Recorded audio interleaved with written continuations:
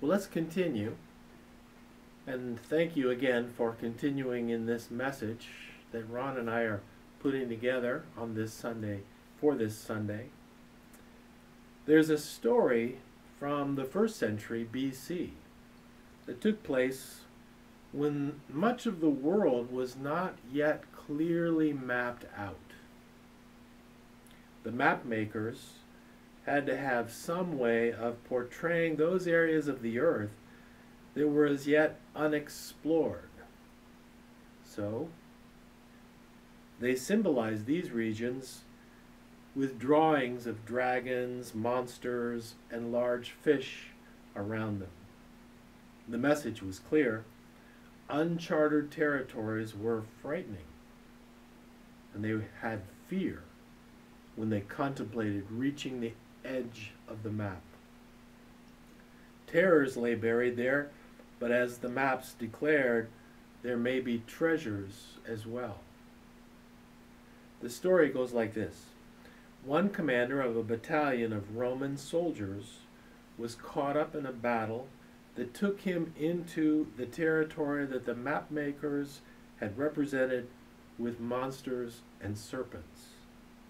Not knowing whether to forge ahead into the unknown or turn back to the known, which would also represent retreat, he dispatched a messenger to Rome. And his message went like this: "Please send new orders. We've marched off the map." Over these last days, I've had the feeling that commander had. Indeed, we've marched off the map. I don't know sometimes whether to spend my energy looking ahead and kind of my worry of the monsters and the unknown ahead, or whether to turn to my right or turn to my left and focus on what the state officials or what health officials or what federal spokespersons are saying. One thing I try to make sure I do is to look up, to not forget to look up. I don't forget that the Spirit will not descend without a song. And I recite favorite words from the God who stands at the edge of the map, literally at our wit's end. Words from the prophet Isaiah, words from the Psalms, or the words of Jesus, who says to his disciples, "You shall cross barren deserts, but you shall not die of thirst. You shall wander far in safety, though you do not know the way. You shall see the face of God and live. Be not afraid. I go before you always.